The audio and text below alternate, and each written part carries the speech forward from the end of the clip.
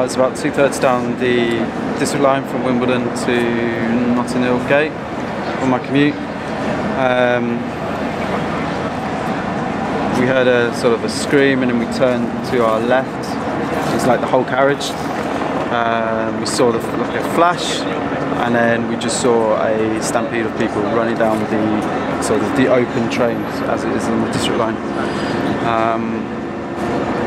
Getting quicker and quicker as it pulled into Parsons Green, so literally as it just pulled in, and then the doors opened and then people running down the platform. I wasn't able to get onto the platform. There was people still running into my train. Yeah, that was the sort of the initial 10 seconds.